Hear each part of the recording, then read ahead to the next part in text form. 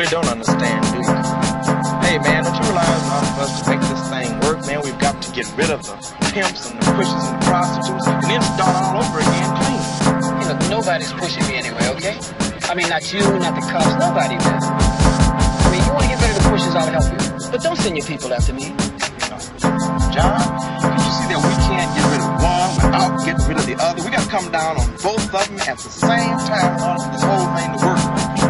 Look, nobody's closing me out of my business.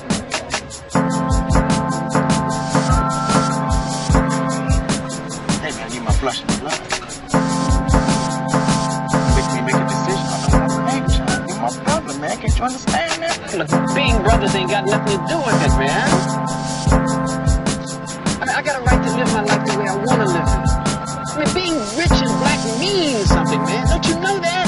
Being poor and black don't mean shit. We're living in different times. When you and I were young kids, I mean, there were no heroes. We got all sorts of heroes now. But there are kids out there who look up to me. Man, can't you see that's just teaching black kids to exploit their own kind? And that's sick. Well, it's not sick, man. It's sick when you got a chance to get out of a rat-infested ghetto and you don't.